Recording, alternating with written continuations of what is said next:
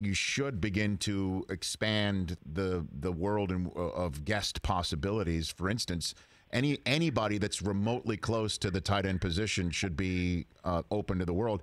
By that I mean maybe Will Ferrell should come on, because if I'm not mistaken, he played you in one of the first Zooms of the Seattle Seahawks off-season workout program, correct? Where he did. He was introduced. He did.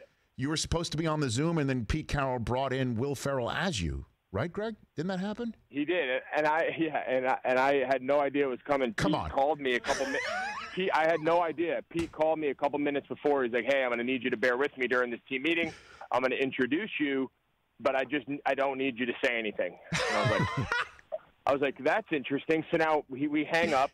5 minutes later, I join the Zoom, and I'm like racking my brain, like, what's going to happen? Like, why am I not allowed to talk, right? And sure enough, Will Ferrell comes on, and he does a spot-on impersonation. For anybody who hasn't seen it, it's a spot-on impersonation.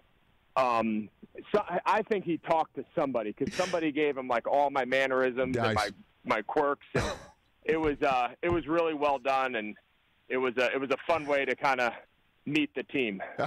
That was your introduction to the team? Was that really that day? Yeah, that was it.